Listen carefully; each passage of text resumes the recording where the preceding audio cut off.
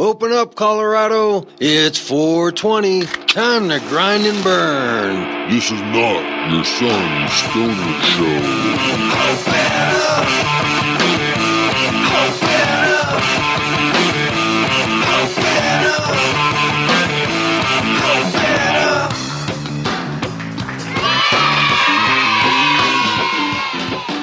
Welcome to the Cannabis Community Project. This is Brainstorm. Once again, bring you your weekly podcast from the CCP studios high up in Denver, Colorado. Here exploring the business side of this newly emerging economy, focusing on the business, the patient, the retailer, to the geek in the garage, creating that next innovation in cannabis. This is the first media platform to help fellow cannapreneurs just like you while living the lifestyle.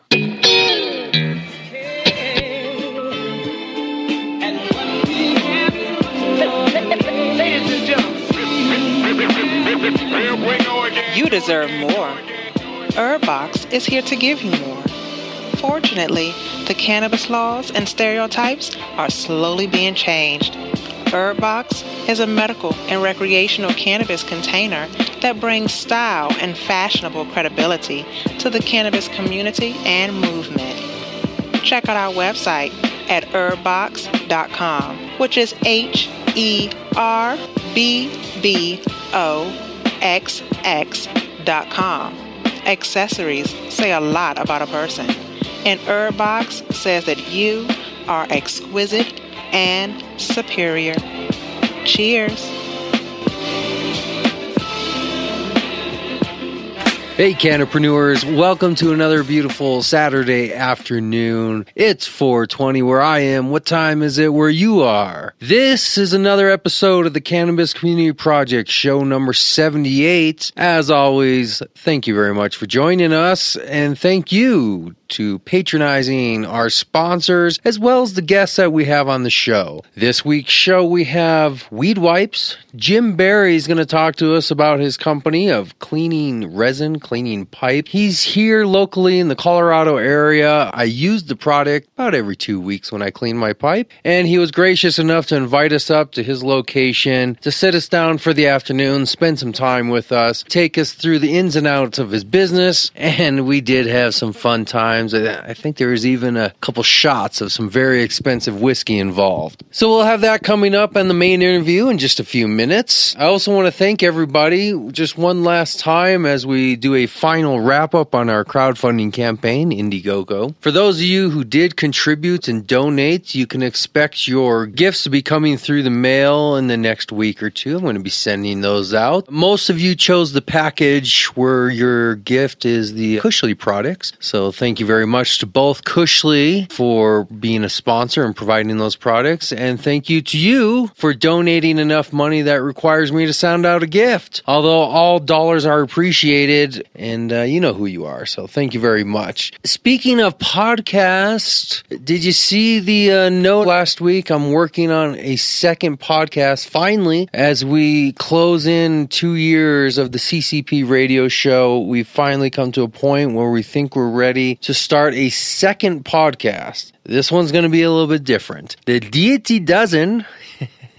This one, you're just going to have to wait and see what it's all about. I officially joined the First Church of Cannabis out of Indianapolis. Last week, maybe the week before, I did my donation. I became a member. I'm going to get my card in the mail. The First Church of Cannabis is actually a church that received tax-exempt status, and they got a message that they're bringing out to the world. And their message is wrapped up in 12 guidelines, guiding principles, commandments, if you will. And when I took one look at them, I said, this would make a great podcast. Because these 10 commandments or guiding principles is a way to look at life a way to look at religion, but yet a way to still keep it under the cannabis umbrella. So my second podcast is going to be called The Deity Dozen. I'm putting it together now. It'll be a few weeks before I finally get around to that first episode being rolled out, as I'm still working out the format and what exactly it is the show will be based on. But more or less, we're going to explore this idea of being a canatarian, which is what you're called if you're a member of the First Church of Cannabis. And a canatarian is more than just simply a name or a title. It's a way of life like any other religion one follows. So I'm going to use myself as the experiment. I'm going to be the focus of my own path. And I'm going to have conversations with people about these 12 guiding principles of being a Canitarian, the validity of the application of these principles in one's life. And the conversation will probably get deep, sometimes serious. And like always, I'll try to make it as fun as possible so we can actually learn something that gives us just a little bit more than what other people are doing out there on the market right now. I've seen a lot of podcasts. I've heard a lot of podcasts. I get a sense of where people are going with podcasts, especially in the cannabis industry. And I think this might be a unique show because it's not about spirituality. It's not about,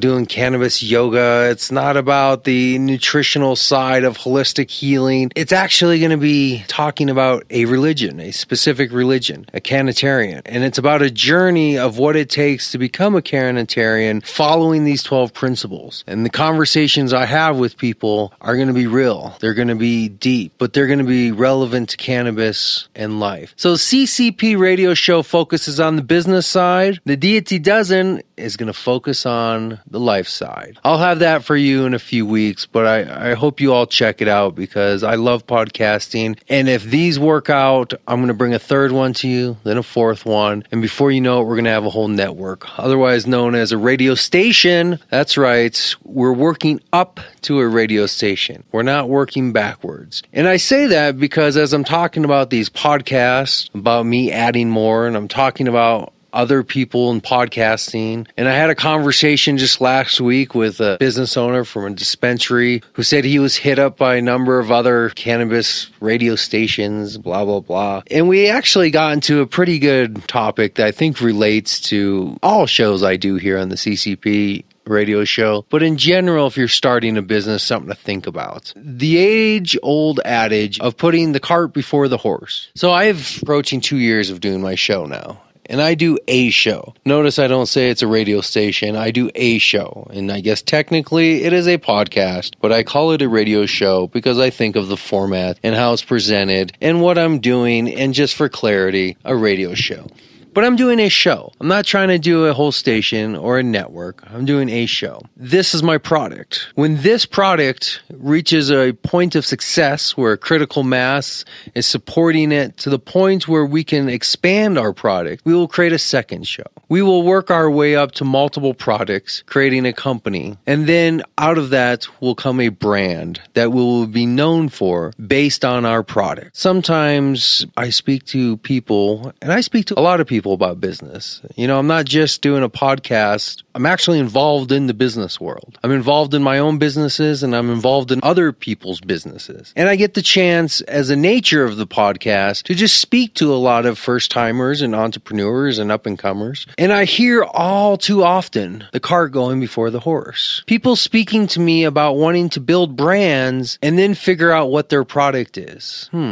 Interesting. People talking to me about wanting to build a radio station about cannabis, but yet they don't have a single show that they do, that they produce, or that they're even associated with at this point. And if you put all those things in perspective, it's the same idea. You start with a product, and you build a company, then you build a brand. You don't build a brand and then expect a company to be formed because your brand allows you to then develop product. It doesn't even make sense. It's jargon people throw around because they hear it being talked about in the back. Understand the fundamentals of what you're building. Start with a product. And I say this because I'm like a lot of people. I have 1.5 billion ideas and I want to take action on 3/4 of those. I want to have 22 companies starting up today and 22 more tomorrow. Yeah, I know. We all get like that. But at the end of the day, I have to stop. And I have to say, maybe one day. But right now, I need to focus on the single product I do have. Turn that product into a company and then work on turning that company into a brand. And then, if I am successful at those stages, maybe I'll be afforded the opportunity to explore another one of my ideas. And that's really what I hope most people take away from these interviews with entrepreneurs. Notice we don't go to big companies. We don't speak to huge CEOs, people who have organizations under them of hundreds of people or more. We're talking about mom-pop shops. People who are wanting to start businesses, literally them and their spouse or them and their friend, them by themselves. They're trying to work through the fundamentals of business, basics of marketing, and they're trying to basically just forge out a life for themselves. Well, here's how you do it. Focus on your product and don't think about anything else, even beyond that product. Don't think about where your company is going to expand, how you're going to franchise off. Don't think about anything, a second product, until you finished working on your first product. That is a recap of what I hear other successful people talk about. And that's a recap of what I've noticed in my own experiences to help people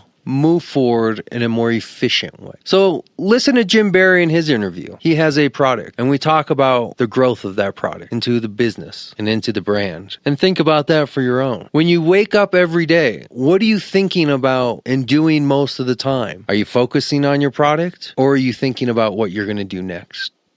Well, while we all contemplate on that, let's make sure we don't forget what we learned last week. With last week's short-term memory flashback relapse, let me give you just a couple minutes of Brittany Rohr. Do you remember her? I'm another entrepreneur, a young woman in Las Vegas who's really putting her heart and soul into a company, doing some great innovation with online security, doing something that most of us wish we could be doing. So let's make sure we learn what she taught us last week, and then we'll move into this week's show. Here we go.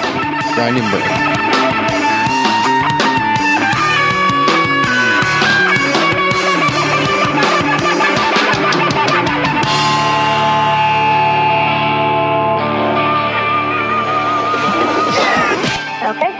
My name is Brittany Rohr. I work for CannabisCheckout.com, and our tagline is the only secure cannabis network. Where are you based out of? I'm based out of Las Vegas. Excellent. You're working from Las Vegas, and are you launching this with a national market in mind? Yeah, nationally. So what is the specific demographic of who you're going after here? Well, our goal is to actually not just focus on dispensaries and users as our competition. What we're trying to do is we're trying to let everybody use the community space to network. But this, obviously, everything happens for a reason. So I feel like I moved here to Vegas to be able to meet the right people and be able to try the new things. And now I have a whole new company. How are you going about the startup of this from a financial aspect? Are you self-funding through credit cards and savings? Are you working with investors? Self-started, self-funded. Savings. Lots and lots and lots of savings. So you have everything on the line. This is it for you. Yes. This is my life. This is my all. What's the big goal for this year, the big leap you're trying to make to launch this company successfully? I would say getting all of the different businesses that can advertise to know that they have the ability to. The really cool thing that makes us different than all the other sites out there is that we allow other cannabis businesses to advertise to their target clients. And we make the site amazing and completely new age for this community. Are you doing this while trying to work another job at the same time, or is this your main gig that you're doing right now? This is my main job. I do a couple other little things like consulting, and I teach aerial as well. But yeah, this is my main thing. How many hours a week would you say you're putting into this business? That's a good question. On most weeks, I put in probably about 60 hours. Not including my other jobs, but then I have a couple weeks where I'll have bad migraines, so here and there I can't control that, so that's why I work really hard on the weeks that I can, and then on the weeks that I really have migraine issues, then I have to take a step back and let it go. Your idea has to be sound. You have to be answering a problem in the market. That was what took me into the next level, I would believe. Also, you have to make sure that you have enough funding in order to complete that project, because I think a lot of entrepreneurs go into something thinking, oh, I'll just get it up and going, and then I'm okay. And I don't have any plans on if I need the extra money that I can get it. I think with my situation, I have already lined up investors in case I need them, which is extremely important in this industry especially. Again, answering a problem in the market. All right. Well, this has been very interesting, a very informative conversation, and something that I think other people are going to be quite as intrigued about. Sounds good. And thank you very much for your time as well, and your exposure. I really do appreciate that. And then let's stay in touch so we can keep doing future type follow-ups and stuff. Have you part of the community. Sounds great, and I'll save your number in my phone too. I'm in the phone book now. All right. Uh-oh. Cool.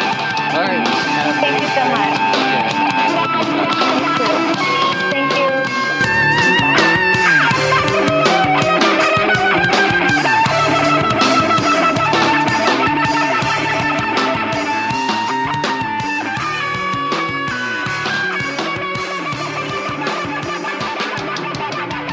Hey, you like the businesses you hear? Maybe you're a business just like that. Maybe you have a thought or an idea that would be perfect for this community. Contact me. I'll get you on the air. I want to discuss these issues. Everything in the news, from health, legal, food, music, growing, technology, business. We talk about it all here. Cannabis Community Project. The 6 degrees of Cushley. Yeah, it's amazing.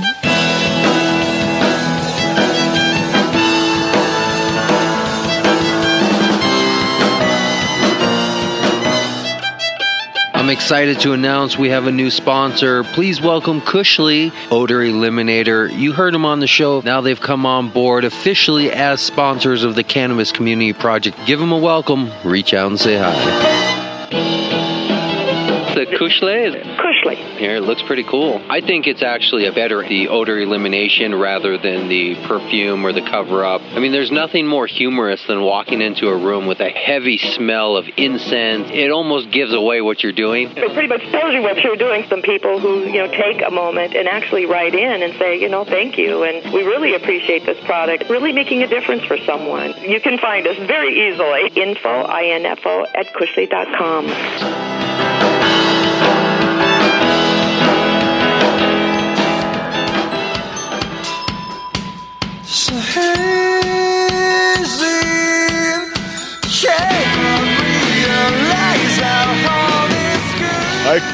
Don't pull my string. Don't you even start.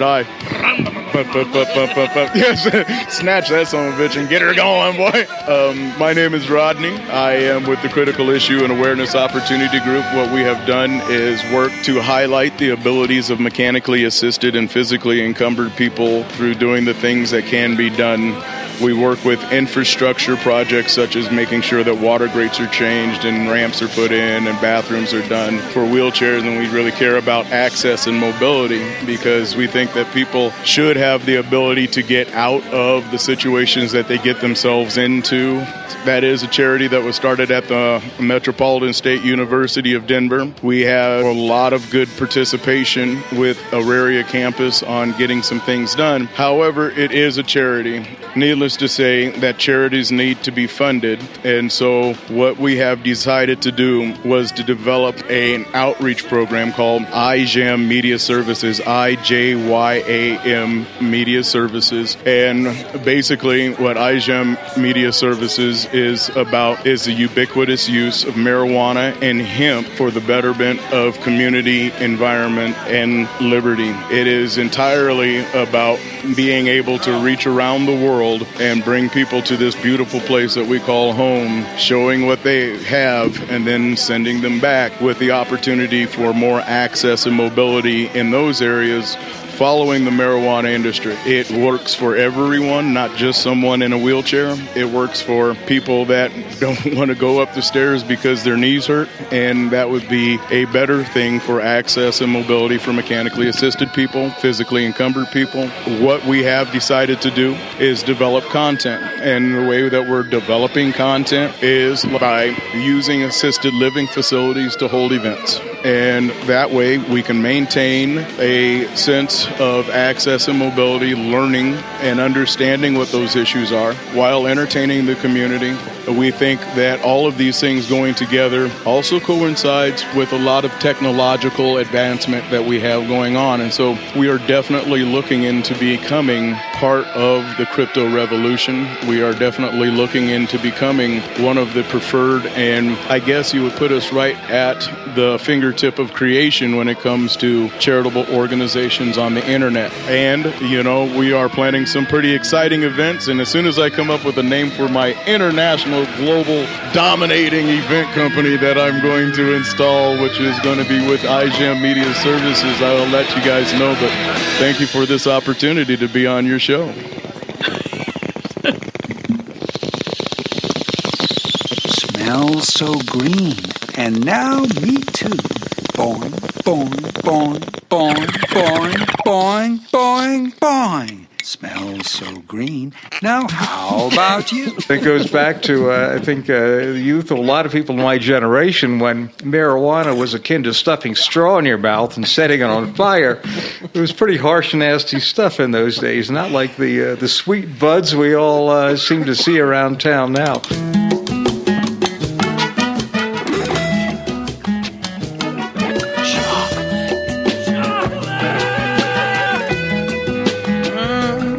I got just the thing to make you smile. Marijuana. I'll turn that frown upside down and make you happy. Take my hand now, I'll take you somewhere and play, baby. Marijuana. Go kick off your shoes, let's go dancing in the rain. This is fairly new equipment, and I guess this is the state of the art of broadcasting nowadays. Podcast right here in a handheld device. Really? This is all it takes to have your own media channel nowadays. Wow, that's impressive. That is as small as a cell phone I've owned. Yes. And, you get yourself a decent microphone and a couple headphones and a good internet connection, and now you have a media channel. Just like that.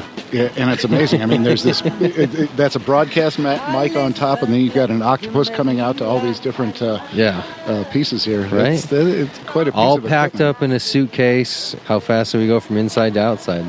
That's where technology is nowadays. That's impressive.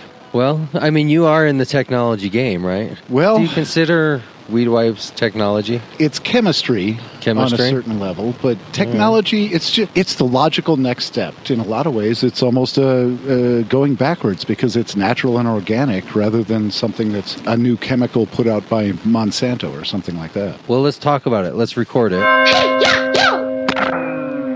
But we're not hippies, though. We're like tech hippies. Hi, I'm Jim Berry with Weed Wipes. Weed Wipes, the all-natural resin remover. Taste weed, not the resin. Not isopropyl alcohol. Not chemicals made by Monsanto. It's all natural, edible. Weedwipes.com. Have you ever thought about doing voiceover work? Oh, there you go. Yeah. I've been told that a couple of times, actually. Yeah. You could do movies, TV commercials, and so forth. And I've definitely got a face made for radio. So. You have a beautiful backyard where we took the studio to you on this fine Saturday afternoon. It's almost out of a novel, rain coming down, trees green, microphones set up, sharing some finely grown flower and concentrates, and learning all about you. Well, thanks. Yeah, actually, it's a very nice backyard, and we did share some pretty good stuff. So if I drift off a little bit, just slap me back in line. By the time people hear this interview, they'll have already heard at least 2 clips of your introduction. One when I have a segment on my show from Monday night with All Time High, Ari Love, the networking event, and also the clip from Wednesday, Weed Wipe Wednesday, a segment. When we were here the other night, we wrote a blog about it. Perfect. So by the time this full interview comes out, you'll have been mentioned a couple times, so hopefully people will have heard of you, and a good time to actually sit down and learn more in depth rather than just the tagline, right? Perfect. Well, thanks. The woes and the pains of being an entrepreneur, a cannapreneur. Where are you at in this business development? Are you a startup? Are you in the stages of growing? Where do you consider yourself? Well, considering we just started January 1st of this year, that's, 8 months ago. Yeah. We are still in the growing stage.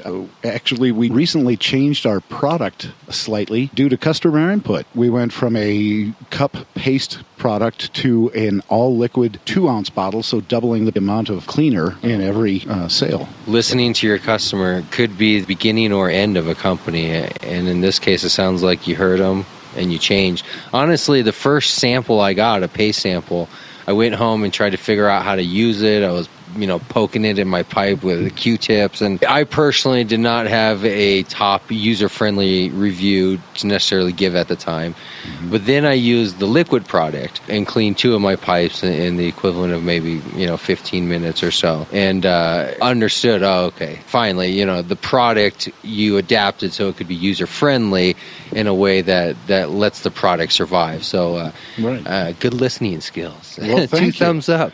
Well, and it turns turns out that we actually have an application for the paste version in the fact that it works on grow scissors as well as concentrates and extractors and things like that. So it is an option either way. Mm-hmm. We recently did a rebranding to sell into the areas that are not weed friendly, just states that aren't quite up to the pot level yet. We have branded Mile High Cleaner. In what category do you place yourself? House cleaning products are you in? Exclusively growing type products? Where do you register with the state and have to give like a category number, or they give you one or something? Do they place you in a certain category? The category is cleaner. Okay. But it's natural cleaner, so it's something that is not as regulated, considering all the ingredients that are in it are natural. Right. That makes it a little bit easier. And I categorize myself in basically the cleaning industry because we clean up any weed-based mess. Right. It was specifically designed only for marijuana. However, it did bleed over into any agricultural endeavor that gets sap on it. One of my employees' wives is a horticulturist, and she uses it on her scissors to trim her flowers. Do you think you'll have to rebrand or create a secondary type company to pursue that market outside of cannabis? Just because of the name itself, Weed Wipe might limit your potential overall market, maybe conjuring up old ladies freaking out in grocery stores. Well, I understand that, and yes, there is a little bit of stigma around the marijuana industry, and that is the Mile High Cleaner is the rebranding for states that don't quite accept it as readily as everyone else. Right. Do you come from a cleaning background? Is this, you worked your way up the cleaning ladder, or how does one become the proprietor of cleaning product? Well, I actually had a kind of a strange background. For the last 32 years, I've been the vice president of a small company that specialized in selling furniture to the government. And then on January 1st, started Weed Wipes because I had figured out a formula for cleaning the resin. The reason I did it is because, well, a number of years ago, I had several accidents. I had about 15 broken bones, went into medical marijuana, got my red card to smoke, and when I did, I realized after 25 years, nothing had changed in the cleaning industry. I was a little disappointed in that. I took it upon myself to actually do something about it, and in doing so, researched a little bit. I've got to say I do not have much of a background in this. I'm actually a ninth grade dropout without even a GED, but I do possess about a 151 IQ, and upon doing enough research, I figured out the correct formula of all natural, edible, inert oils that were odorless and tasteless that worked on all 5 kinds of resin. Everything from the oily stuff that comes out of the back of the joint, all the way up to the burnt-on stuff that comes around the edge of the bowl. I did this so that it would be a natural cleaner. And when I say it's edible, yeah, there's a few videos out there of me doing that. I think it really takes a fine line to balance that world of coming from something that you're just passionate about because since you were 9 years old, your father did it and his grandfather did it, and now you're carrying on the tradition of cleaners versus somebody who comes across just a good idea and a good product. And it sounds like you're kind of an inventor type, right? Maybe a little bit more on the product development and constantly thinking about design ideas and what's next in the market, correct? Oh, very much so. Right. I'm kind of the guy that fills in all the gaps. If there's a new valve system that needs to be created for the delivery system to fill the bottles, I'm the guy that gets it done and gets it done quick. Right. Well, I got that sense as when I showed up today, I had my little piece, my little stomper or snuffer topper type piece. And I could see how you immediately went to go to work on redesigning it. And sorry about that. It's a great design already. I just always look at things and figure out the next level. I love the idea of redesigning it, and I'm saying I appreciate that quality that you're a person who's looking to like, great, I see the concept. Now, what's the best concept of product that can be produced from this? So, what's the best product that can be manifested from this concept? So that I totally agree with. And I actually think we came up with a great design. Between the three of us here, we kind of hashed that out pretty well. Look for it soon on the CCP store. Indeed. You'll love it. Well, that's what I'm saying. If it can be pumped out at 50, 75 cents a piece. Oh, yeah. They're almost giveaway items. And tchotchkes are bought in the millions. And even though you're only getting a penny or two every time, that's millions of pennies, and that builds up fast. Is your business model one of ownership that says you're going to build like a direct sales where you're going to individually just sell a lot of product, or are you looking to take more of a corporate standpoint where maybe you retail out, franchise out, or have different layers throughout the country kind of developing? What is your overall model that you're foreseeing Weed Wipes taking? Well, as a matter of fact, we've got several avenues, but I actually prefer to build the economy. So we have retailers that are dispensaries as well as smoke shops, but we also have distributors. We work through the distributors so that people in your area can actually have it. The big thing is I know that getting my product out there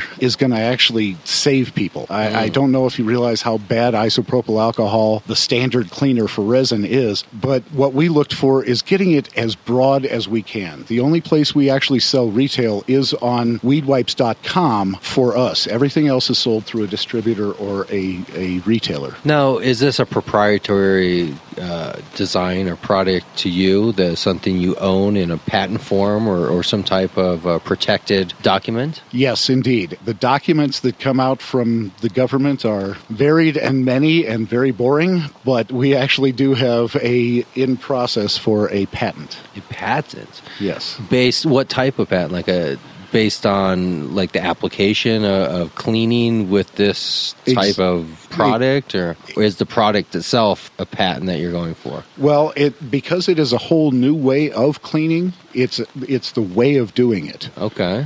As well as... So you're selling a methodology. Indeed, because right now with people, they're using solvents like I say, isopropyl alcohol or Formula 420, Formula 710. And any solvent does one thing. It breaks down chains, and people are protein chains. That's the biggest problem. So instead of using a solvent, what I've done is use the correct oils that utilize polar attraction and encapsulation. Is this something that you individually own, or do you own it with a group of people or a corporation? No, it's just me. Okay. I did actually recently sell off a small percentage of the company to raise funds to do more inventory. But I think you're doing it the right way. You see, you become indispensable, and then people will come to you, and then you can command your own salary. Well, this is why I figured I was listening when I was about a year and a half ago, almost 2 years, when I was looking around at all the other shows. I kind of saw what they were doing, and I was like, they're not really hitting on anything I'm interested in, and they're not really talking in anything that's really informative or even entertaining at that point. Right. So I figured, well, what if it were a show that were just kind of thought about in a different way? What if it were a show about business and it just happened to focus on cannabis, but just as if it were a show about Billy Mays, the greatest pitchman ever, who had a reality TV show, right? Sure. It's like anything else that's in media, and that's how I went about it. So I look at it as if people are interested in being involved in the industry, and I go out and meet with a bunch of businesses, then I get to create contacts with industry insiders and create contacts with a community of people wanting to be in that industry and kind of be in the middle of that. I don't know if it will pay off in anything beyond just self-sufficient. Like, I don't know if it'll blow up to be like some huge multi-million-dollar venture, but it could definitely lead to something else that could be a multi-million-dollar venture. And that's how I look at it. I don't know. I think it could go both those ways, actually, because this is such a fledgling industry. Let's think about how people are out there and they're trying to figure out what's the best way to go. How do I do this? Where can I get this? There's a lot of different questions out there, and very few of them are being answered by an authoritative source, and very few of them are being even looked at on certain levels. Write that down, authoritative source. I want to use that phrase. And you do realize this is recording. He doesn't need to write it down.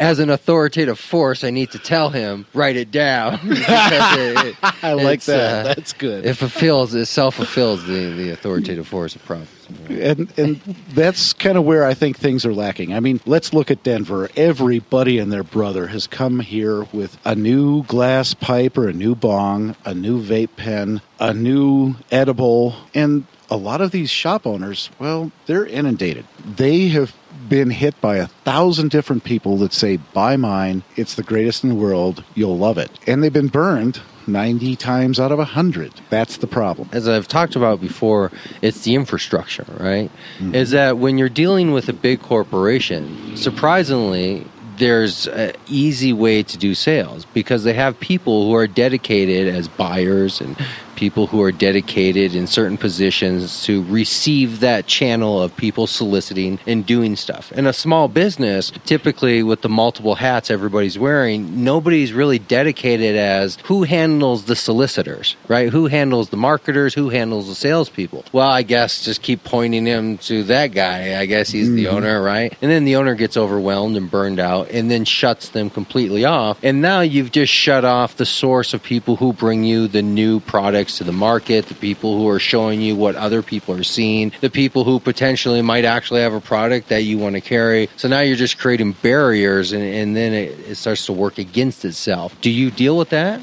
Well, that's actually our biggest challenge. Yeah.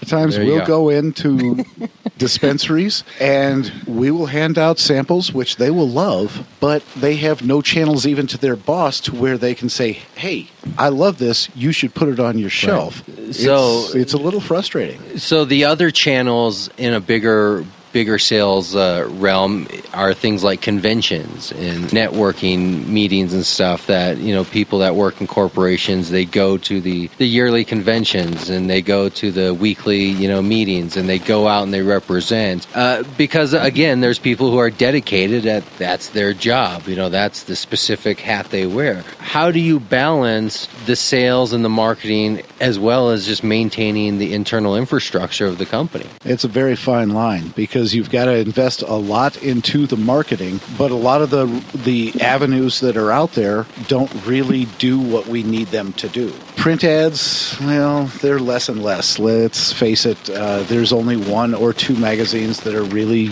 worth anything nowadays, but more popping up every day, clamoring for your dollar. And that's one way to get to people, but if there's 100 new magazines in a 2-year period, what good is that? Somebody like you that might be able to do a quicker response and a broadcast that would let people know, hey, these are the things that passed certain levels with you. You find them good, they're worthwhile. Let's see what we can do to get them out there. Well, I've always found myself to be a somewhat honest critiquer. I mean, when people ask me to critique their products or anything else, whether it's somebody who wants to sponsor or anything else, I just naturally look kind of like what you do. You kind of look at a product and you're like, oh, you know, how could this be? How could this be better? Well, with that same ability to see how it could be better, you can probably easily spot the faults and the flaws in existing things. And sometimes that's just kind of in your DNA of who you are. If somebody puts a product in front of you, you're going to naturally, you know, this is how I would do it differently. Sometimes it sits well, sometimes it doesn't, but as a company, you can't run yourself into the ground redesigning your product every week because somebody criticizes it, but you have to maintain a consistent standard of quality. How do you manage the actual day-to-day operations of buying products, manufacturing product, and then getting that out the door to your sales and retail people? Well, it's the team that makes the difference. I have a couple of really good guys. Ron, my chief of operations, used to own his own soap business, which is not too different than the cleaner that we have with weed wipes. So I used to sell vacuum cleaners. Maybe we have an ability. That sounds like that sucks. I'm sorry, buddy. Hey, I was young. And, you know, no, it sucks. I need the money. It was once I was in college. I mean, come on. I'd sell my sperm if I had to. There was so much money involved. And if they bought the air filter machine, there was an extra bonus. Which one was it? Because I got the Filter Queen. Oh, okay. I got a TriStar that's still working. Yeah. The Filter Queen sold for $2,750, but if you bought the air filter, it was $3,150, and you could do easy $100 payments for 36 months. Holy shit! But it would last you for the next 30 plus years. Because it was a filter queen, a majestic filter queen that used the centrifugal force, if I said that word right, of cleaning, that when the dirt came in, it would hit a wall that would force it to the right and begin to spin in a circle, creating a suction of the dirt being held to the outside wall as it spun. So the filter was a cone-faced filter that went in the middle, so only the air would go through the filter and the filter would never clog, which is ultimately the demise of a machine. You put air into it, because the problem is that if you have a bag and you put air into it and the bag doesn't explode, it means there's holes in the bag. So when you're vacuuming with a bag type system, you're essentially just blowing out fine dust all over the room, which is why they tell old people not to vacuum, right? Because you'll have a heart attack. So the filter queen basically prevents clogging. And if you never have dirt going through a filter, that means you never have dirt going through an engine. And the engine never creates the friction of the grind and the burn. Right. So why I really came here today is to ask you, are you ready for 36 payments of just $100? You too can be the fine owner of a Filter Queen Majestic home cleaning machine. You used to do this for money, huh? No, but that's how ingrained things get into you, right? When you do these like door-to-door type sale type things, that just becomes so repetitious. And I'm sure you do trade shows and everything else, and you have a pitch, and it becomes it's just ingrained into the head. It becomes burned in there. Yeah, unfortunately, I've got a terrible brain. I was involved in this accident in '96 where a lady broadsided me with this LTD. It was right at Sheridan and 6th Avenue, getting off on westbound 6th Avenue. Go down the hill, and there's that light. And this lady hits me right on the side, and my head actually left a dent in the door frame of the Dodge Caravan, the metal door frame. Yeah, it was about a 5-inch long dent that was about half-inch deep. So I had this closed brain trauma that I lost about 85% of my visual and verbal memory. Really? Oh, yeah. So you don't remember, like, what, your past? Well, it's the short-term stuff. So all the long-term ingrained, like what you're talking about, all still right there. Yeah. But it might take 3 times of meeting somebody before I'll even admit that I've ever met them. Wow. Yeah, because that can happen. How do you mitigate that? Like, do you have sticky notes or yes. Tattoos you put on your arm like the dude from Memento? Well, actually, if you start relying on that stuff, it's a technique, but it's also a down the hill kind of thing. Well, I met you for the first time Monday. Then I came to Weed White Wednesday. Today's Saturday, so today is the 3rd time I've met you. Within a week. So am I in now? Am I in the vault? Am I in the Well, bank? you see, and that's the big thing. I mean, with a name like, how can you not remember that one? Right. So what is the etymology of your name? I'm well, would be like an Arabic-based name, but I myself was born in Madison, Wisconsin to a first generation from Nicaragua and a mother from a Dutch-German type background. Wow. I'm a mixture of, I guess, a German, Spanish, Central American Spanish kind of German mix from Wisconsin. That covers the entire planet. You just at least this hemisphere, this side. Yeah. I mean, the name itself was because my father wanted to originally name me Julio, right? Obviously coming from Nicaragua, and my mom was like, I don't know. I mean, she's from Wisconsin, and her dad went to the Eagles Club, played racquetball, smoked cigars indoors, smokes pipes and cigars indoors with the kids at home. He's that kind of guy. Eats ice cream in the morning with his eggs. Oh my God. But she was like, I don't know, I'm not down with Julio. So they looked through a bunch of books, and long story short, they found which is like a Moorish type name. It was a general who invaded southern Spain, a Moor that dominated Spain for hundreds of years, centuries and centuries. Interesting. Which is why in southern Spain they're darker complexion, darker eyes, darker hair, because the mixture of hundreds of years of being invaded by the Moors from northern Africa. Wow. And then of course the Spaniards invading all of South and Central America. My father and his family are first generation here to the U.S., so I guess that makes me second generation. Yeah, that's my background. Wow, it's really interesting. Different kind of combination. Choose a name that's not common to either one, right? But is famous on its own level. Right. What about you? Oh, I'm German with a smattering of just about anything else you can throw in there. My father's mother's maiden name was Stutzi.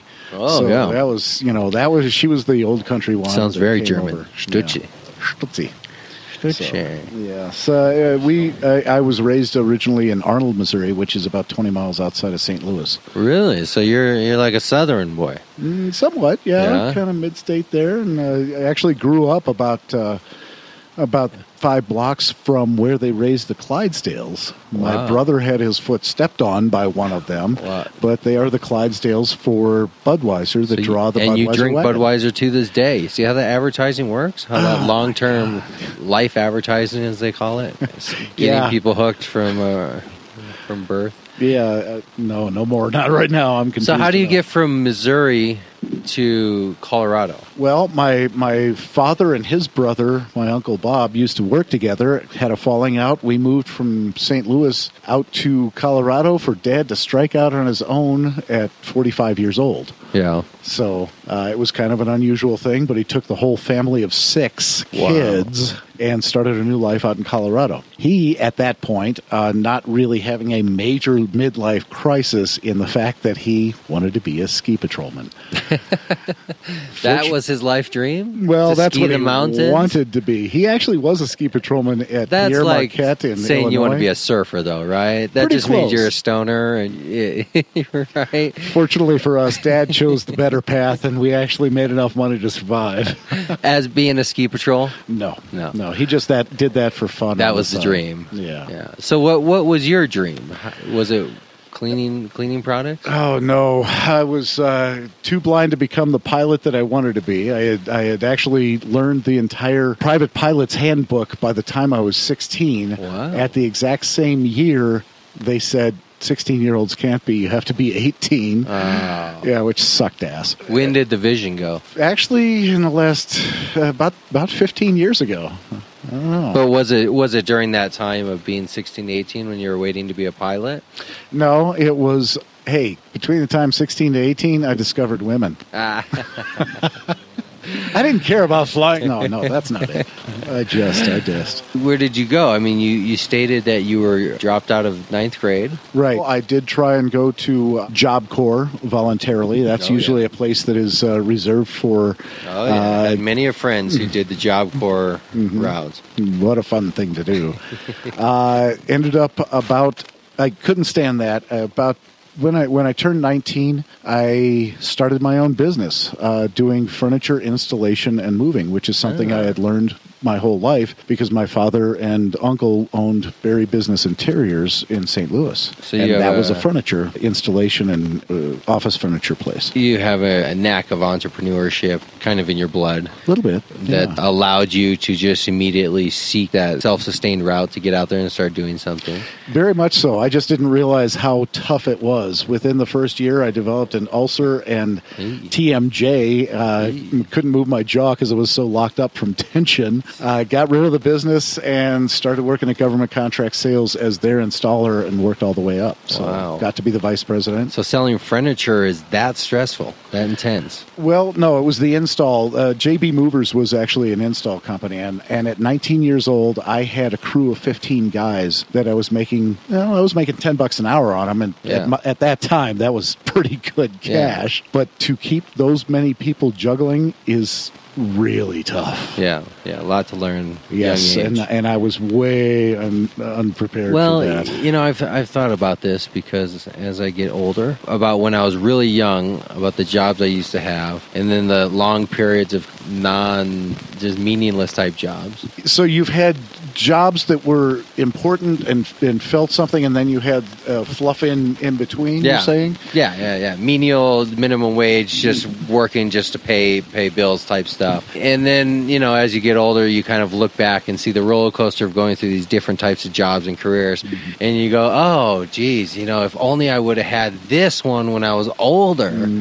Then I would have understood how to use it and profit off of it. But because for some stupid reason you get these type of jobs passed to you when you're young, and then you fail out of them, and then you go through the whole life doesn't make sense. You cry a little bit, you drop to your knees, damn God, and then you get back up and I guess you keep moving forward. Well, that's exactly it. I think. I mean, I've had some odd stuff handed to me on many occasions, like the 15 broken bones and and all that kind of stuff. What was that? Your motorcycle accidents? Or?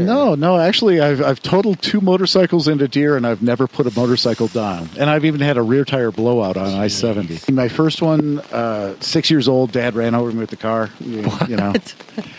I'm the reason why they don't allow you to lay in front of cars at drive-in theater. Dad missed one of the 6, is all I can say. I actually just found out recently. I mean, that was when I was, like I say, 6 years old. You don't remember. You suppressed the trauma so much. I did, actually, for many years. Wow. Oh, yeah. Run over. Well, and I found out recently that not only did he run me over, but he didn't know what that thing was he drove over, so he backed up. Oh. So that was the first of, the concussion, broken leg, that kind of stuff. And, wow. The worst one I think is doing the Charlie Chaplin in the bathtub and landing with the middle of my back on the rim. That still brings tears to the eyes. Reminds me of the movie Blood In, Blood Out. They drop him on the fire hydrant. Ow. So worst you one started life with lots of physical pain. Oh, yeah. Not just me doing it, but Dad helped. I had a tough childhood. I'll just say that. Man, number 5 of 6 is not a good. That puts a little fire in your belly. Yeah, it makes you keep moving forward. It gives you that kind of drive to succeed. Yeah, I think so. I mean, most of my family are very intelligent people and things like that. They may not be the heads of state or anything like that, but my sister Sue is one of the best wood refinishers in the St. Louis area. Really? Yeah, she elected to stay back there, and she does the like somebody scrapes the furniture and you come or even the interior of these old magnificent mansions. I mean, she lives in this 30-room mansion that is spiraling staircases built in the 06 area or something like that. Oh, wow. It was transformed several times. At one point, it was an apartment complex of 10 different rooms. Sounds like you, the design, your father, the design, your sister, Well, yeah, and I mean, Dad did, he bought a piece of property up in Dillon that nobody wanted for a song. He did the demolition, and over the next 10 years built a 5-level home with a detached garage, hand-rubbed aspenwood ceilings, and these really cool fireplaces that have weird stuff wedged into them. It could have a bicycle kickstand or an arrow or compressor head or something like that, and it's just weird shit. That is also a similar dream and desire I would like to have, is a good chunk of land somewhere with a good place, a getaway place, and have it self-sustained and next to free, paid for type thing, and just have it be your place, whatever, for better or for worse. Apocalypse comes, or you just need a weekend getaway. Either or. That's 2 ends of the spectrum there, man. But it's good for the weekend, but if the apocalypse... Well, I mean, it reminds me of being a kid. When I was a kid, we had a plot of land outside of Durango, and we'd go there on weekends and spend the weekend in the cabin, and, and just sit around the campfire and got to roam around the land and have that freedom and that openness to just go out and be in the nature and stuff. Exactly. Enjoy what life has for you. And that's what the whole big thing is. I mean, think about all the little toxins you have every day that are being created and killing nature all the time. Yeah. It bothers me. When you registered your business, when did you register your business? January 1st of this year, basically. All right. So when you did that, you did it with the state that gave you a business license, right? How are you structured? Basically, we have the management staff, which is myself and Ron.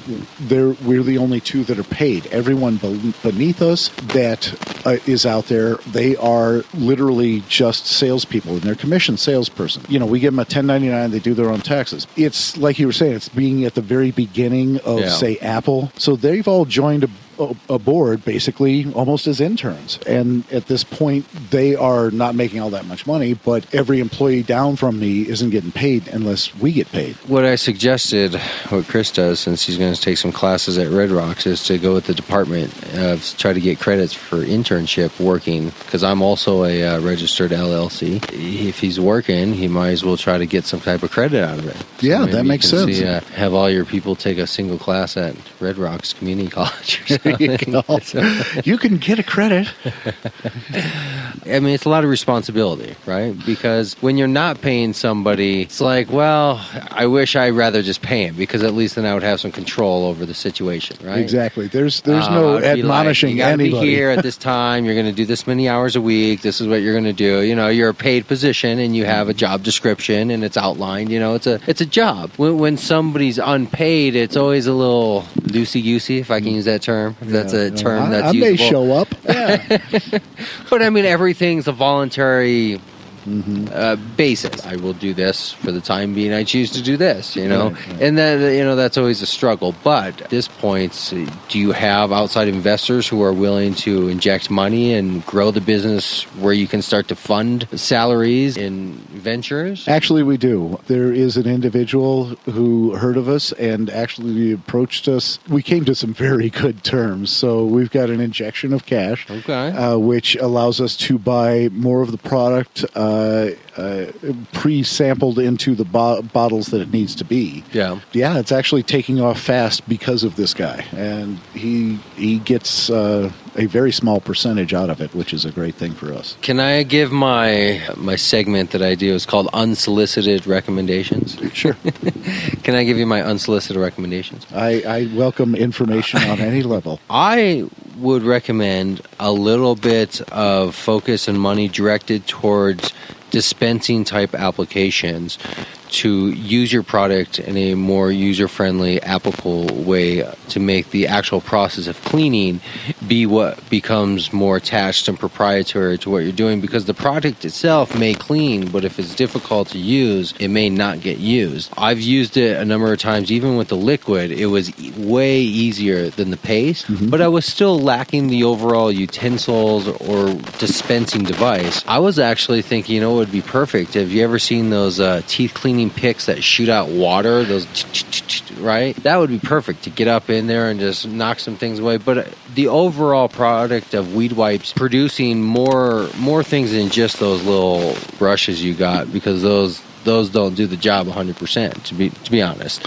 So to put a little bit more focus into not just growing the product of the actual product, but also how do I apply and dispense this product to make it easier for me to use, because then I can really consume the product itself. Indeed. Well, actually, there's several things on the horizon, one of which is by use of interior cleaning portion, the quick and easy way to take care of getting to those hard-to-reach spots. Yeah. Because let's face it, if you're talking about a bong, once you clean it, you'll never have to clean it again. Anything that's water-based, you just put a few drops in, 1 drop per inch of bong, and at that point, you can rinse it clean the next day because the resin will prefer to attach to the weed wipes. Right. But when you're talking about getting a bong clean the first time, heat is your friend, so you rinse it in hot water. But if you've got hard-to-reach spots, you can do as my competitors do with your own salt.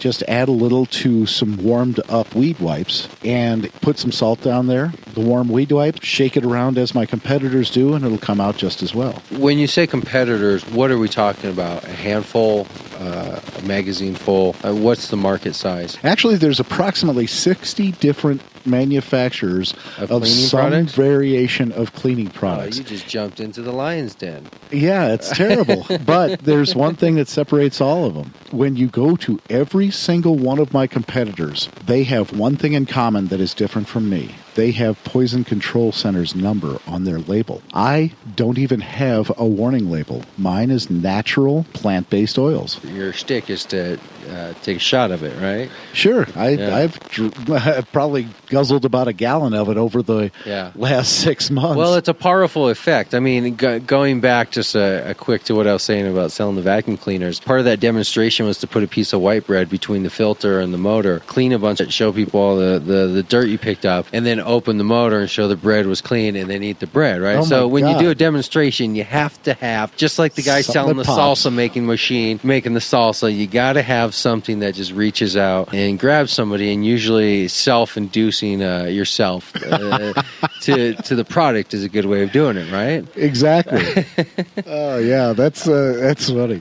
But is there a way to turn the patent chemical of what you have into other states, like hardened states and soft gel states and liquid states and paste states. I mean, obviously you have the paste and you have the liquid. Can you keep going and make it a hard form? Not really, because the uses for that typically would be something like what some of my competitors have is a scissors cleaner, where you just press the scissors into it. But I have actually a better system than that. It's an ultrasonic cleaning system that you can do up to 20 pairs of scissors in 3 minutes. Right. You run it through 3-minute ultrasonic with heat, let them hang for a minute, and then do a final wipe down, and they're ready to use. And they will last about 20% longer than what isopropyl alcohol would if you were to just wipe it with iso. I was actually thinking a slightly different use of being able to make it harder is that you create a dip, right? So you take your pipe and you dip it into the liquid form so it coats it entirely, and then you bring it out and it hardens, and then you have a thin layer on your device of the weed wipe so the product just doesn't even stick. It just slides continuously off the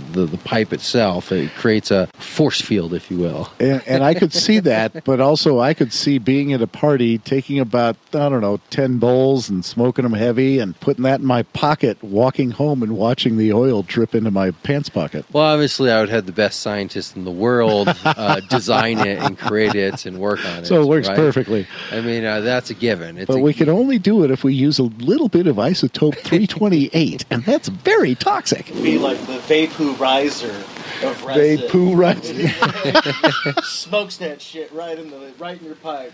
Well, what about that? What are the other applications that we can do with this? Is it just contact and wipe away type thing? Is that... Well, when you think about it, the level that we're talking about is kind of cool, because not only does it do the resin, but it will also work on dabs and concentrates. Mm-hmm. It will also work on the extractor parts for the high-pressure extraction units, and it will work on not only the scissors, but say the interior of the dispensary have those jars where they display the bud. Yeah. That gets cloudy, and they're using ISO to clean those. It kind of fits in a lot of different places. As a matter of fact, I think you had your tray here that I cleaned a few little trichomes off of. It was a little sticky, and I got that cleaned off, and it works, so it could be a degooer. Degooer, I like that. Would it work for gum and other types of sticky type product? Actually, it works on things like labels that you're trying to get the adhesive off of. So if I put a sticker on a wall and then pull the sticker off and it leaves behind that gooey white backside of the sticker, that could be applied and wiped off. Indeed. Well, there's a secondary use. There's a infomercial right there. Billy Mays could sell the shit out of that. Well, I will say that, you know how you usually get organic products that are natural that work like crap? Yeah. In comparison to Goof Off as a label adhesive remover, mine will work like crap because it's all natural. So Goof Off works really well for that shit. Yeah, I mean, might want to tweak that just a little. But I mean, I get where you're going with it. Mm-hmm. I mean, I see where this can go, and I see the potential. And you're only a few months in now. Have you been self-funding all the way up to this point? Very much so. And that's kind of one of the things that I'm fairly proud of, is with just a modicum of money, whatever I had garnered from being in government contract sales, I managed to turn this company in 6 months to being valued at $1 million. Right. So value, however, is not cash in flux. Right. But it helps leverage certain things. Yes, indeed. And when you especially have attract attention to have more people join your team. You know, people want to join growing and winning products and companies. Exactly. Have you thought about doing any type of crowdfunding based on this? You know, I am not familiar enough with crowdfunding to say one way or the other. Who's your main marketing guy that's working for you? Well, that's kind of the tough thing. Right now, it is Greg Stodgehill out in Grand Junction. Right. He originally joined on as he is also an intern. He has been in the marketing business for years. His wife is actually still working in marketing and is six-figure income, powerful woman. What they do is off-site, and I hate that. And I'm a face-to-face guy. I like that. I mean, I would say if he's your marketing guy, tell him, do a crowdfunding campaign on like Indiegogo, because it's basically putting together just a profile online online and putting together a story of why you're seeking money and investment for what your product is, creating some basic media like a little 3-minute video of what your pitch is, creating some text like a couple paragraphs of what your story is, creating some incentives of what people are going to get. You already have incentives of what you can give people who donate money, and then it's taking that campaign and just promoting it. So just tell your marketing guy, who I would say should know what a crowdfunding campaign is, and it's just a matter of him using the information that should be on a file on the computer somewhere of things like profile and descriptions and all that, images, pictures. Maybe the only new expense would be doing a video, a little 3-minute pitch video that you put up there, and then you put it up online and you publish it to the world, and the world can see why you're seeking money and how much money you're seeking. Basically, the website just charges you 4% if you meet your goal, or 10% if you don't meet your goal. So let's say your goal is to raise $10,000 and you only raise $5,000. The website charges you $500. 10%. Yeah. I'm not a math major, but I believe you if that's what you say. I'm a communications type. Well, that's a very good deal, actually, and I will look into that. It gives you the possibility of raising some money that's not necessarily out of pocket, because, not that you have to be a believer in OPP, or is it OPM? Other people's money? Yeah. Right? I think OPP is a song Other people's by, problems, isn't it? a song. Anyway, as I always used to hear people say when I worked in the financial industry, is never use your own money, right? Never use your own money. That's the best right? idea. Always use somebody else's money, because there's risk involved, and if it goes south, I guess an apology is far better than jumping out of a building because you lost your entire savings. But I think crowdfunding now is allowing people like you to bring your story personally to the public, so you can go directly to people out there and say, hey, I'm the owner and founder, this is my product, this is my company, this is why I'm raising money, this is what I'm going to use the money for, we're trying to get so much inventory, we're trying to do this, donate $10, $20, $40, $50, and then throw in like a $10,000, and have little incentives along the way that are very comparable to the amount they're donating, and then go out there and promote that campaign. So when you're out there at your event, you're promoting our crowdfunding campaign, get people, see if they'll support you, donate money. What they're really doing is just buying the incentive, right? But they're buying the incentive based on the idea of helping you grow your money. So they're giving you a donation, but if there were no incentive, it would be unlikely they would give you a donation. But you already have that, because you already have developed products. Exactly. So you can easily stack together packages that meet a very comparable 10, 20, 40, 50, 80, and $10,000. You always want to throw in the whale. Always throw in the big kahuna. That makes sense. And have it be like somebody can own 0.025% of the company or something, something like that. And then have your interest along the way. And then go out there and promote that campaign for, 45 days or whatever. And wow, that could be a great way to get some money and not really have a lot of risk at all. Right. But it also gives a good center focal points of campaigning activities, of marketing activities. Now you have a centered focal point of what you're doing over the next 45 days as you're focusing on this campaign. So all the branding and activities are geared towards support the crowdfunding, And then after that's over, then I guess you go back to whatever your standard procedures and protocol were. But let's get back sounds on track. Interesting. Yeah, I can lose direction real quick, especially with as many bong hits as we have. Oh, speaking of, should we take a bong hit? I think so. We're all over Facebook with Weed Wipes, and we're on weedwipes.com. Excellent. Well, I appreciate your time on this lovely Saturday afternoon out here at your home office, corporate office, heart and soul of Weed Wipes. Thanks for inviting us out. Thanks for coming. This has been wonderful.